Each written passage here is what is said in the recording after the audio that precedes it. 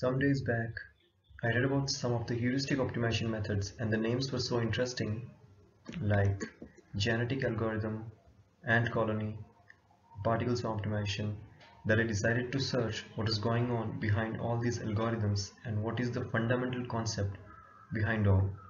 So here I present you my understanding, hope it helps. In this video, I will use MATLAB coding to provide a visual of how heuristic optimization method works and converge to an optimum solution. Let's start with a simple 2D quadratic function x square minus 9x plus 20. The solutions are 4 and 5. We take the differentiation of the function with respect to x and it gives us the solution 4.5. Using conventional methods or differentiations for finding optimal point fails or have certain limitations when the problem becomes multidimensional and nonlinear. The reason behind this is non-convexity, which is a separate topic in itself. Anyway, so due to these limitations, we use heuristic methods which gives us an approximate solution which is not exactly equal to the conventional solutions, but still it is useful when the problem is non-convex. Let us understand how heuristic optimization works with a simple explanation. Step 1, we pick any random point in the region where we want to find the optimal solution. Step 2, we find the direction of the steepest descent. Based on the randomly selected point, the direction will be different. This direction is calculated using the slope at that randomly selected point. Depending upon the randomly selected point, now we start to move towards the downhill based on these formulas. We use to update the values of x in each iteration. Using the randomly selected position and the direction, we can start moving towards the downhill, but still we do not know that how to decide at which point we will stop the iterations. This is decided by the incremental change in y with a step change of x. As you can see that with the same change of x, the change in y is decreasing. Well, in other words, we can say that the rate of change of y is decreasing or the slope is decreasing, and here it will be 0. So we can, to implement it in MATLAB in iterations, we can use this formula where we find the difference of y at first iteration and then we subtract the value of y at next iteration, and when this difference decreases and it goes near to 0, then we can set a threshold that the algorithm must run up to only a point where the incremental difference is greater than a certain value. Well, how we can code this, let us see. So let us start coding for this algorithm. Initially let us plot the quadratic function.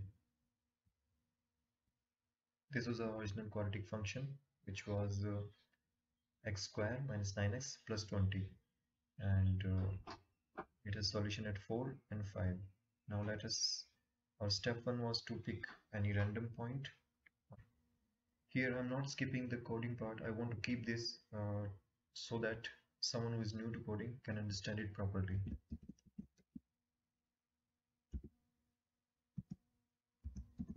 Now I will plot the randomly selected point.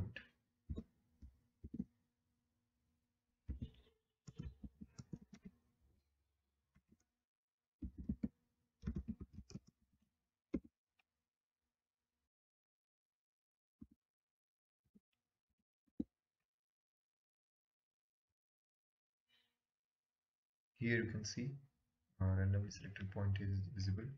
Now let us run it one more time.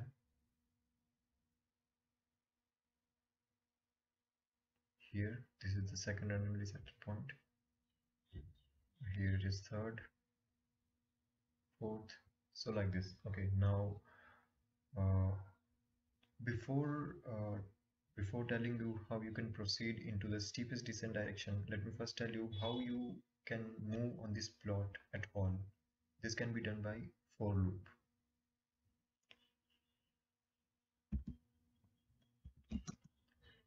Let me first keep it simple for visualization purpose. Let's move from 1 to 5. Let's change this xi, xi, xi, and now let's update this xi.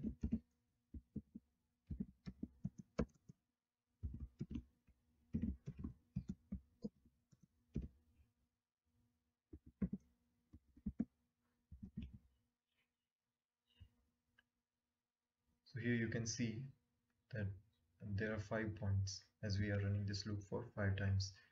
Anyway, we are not going to keep the change in x this big, because the smaller the value we will have, the better results we'll get. So you can see the 5 rings here. If we will make 50, then it will go to 50. So uh, now still it is not going into the direction of steepest descent. So how we can do that? For that I have already created a MATLAB function which is 2r minus 9. This is basically 2x minus 9. This is the derivation of the original function we have. This is the function and its derivation or differentiation is 2x minus 9. So when we will call this function in our main function, it will give us the value of differentiation at the randomly selected point. We can call this using this command. Let's call this using this variable diffy. Our function name is diffy1 here.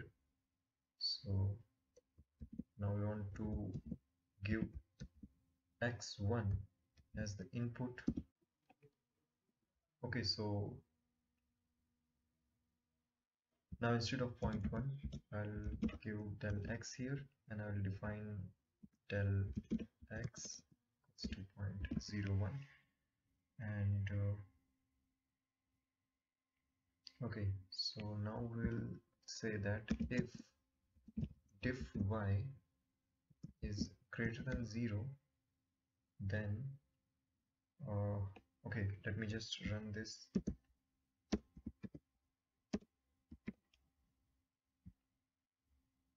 As you can see on this plot that, wait, let me just do it one more time. Yes, if your randomly selected point will be here, the slope is negative. If it is here, your slope is positive. So if your slope is negative, then you want to increase the values of x.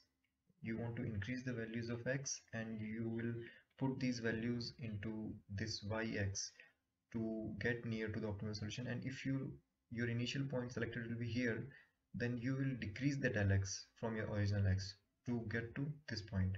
So we will give this simple condition here in if else loop. If your differentiation of y is greater than 0, means positive slope, then we will subtract. Else if diff y is less than 0, then we will repeat the same process but with slight difference. We now will increment this x. So, okay, let's run it and see if it's working.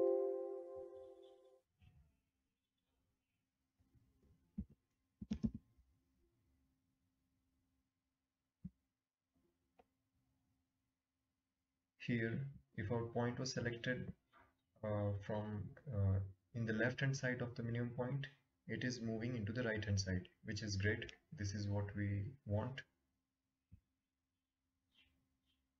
And if our random point is selected in the right side of the minimum, then it is moving towards left side. This is what we want. Okay, excellent. So till this point it is fine. Now our final step was how to decide where to stop, because as you can see that this is not stopping at the minimum point. it is moving into the right direction but is not stopping at minimum point. So for that, as you remember, what we have done, we calculated incremental difference. So how that can be done? Now instead of for loops, we will use while loops, and we will give a threshold value that till the increment is less than or greater than this value, we will run the while loop.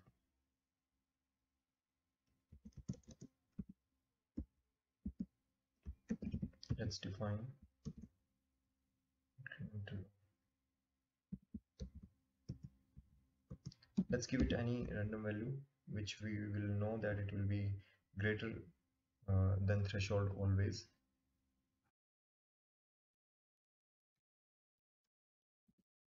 Okay, so what we are doing here is basically we are subtracting the value of function at initial point from the next point. So we are getting an incremental difference here. Similarly, we will put this here also.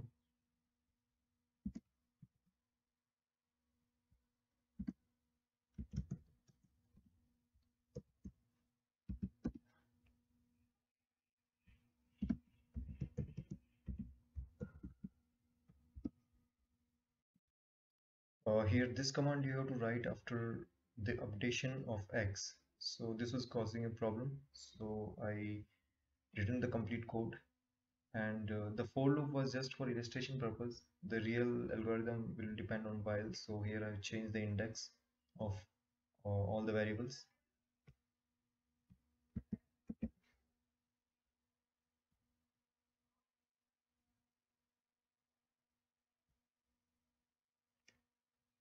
Okay, now let's run this, and let's see the endpoint of x.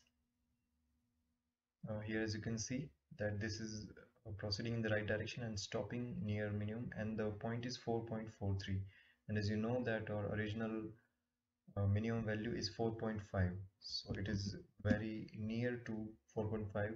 Anyway, you will not get the exact solution in heuristic algorithms, but you will get the nearby solution. So as you can see, the more means,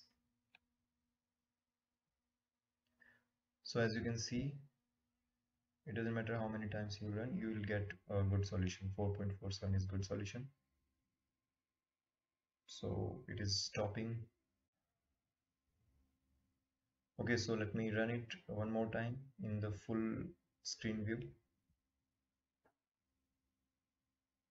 Here you can see it is stopping at perfectly minimum points.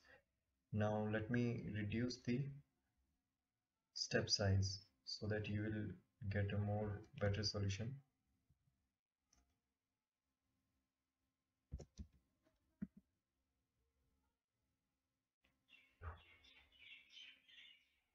As you can see, we have reduced the step size as well as the threshold values, so we are getting very small del x values, and for that we are getting very small changes in y. But as you can see that our algorithm is slow now.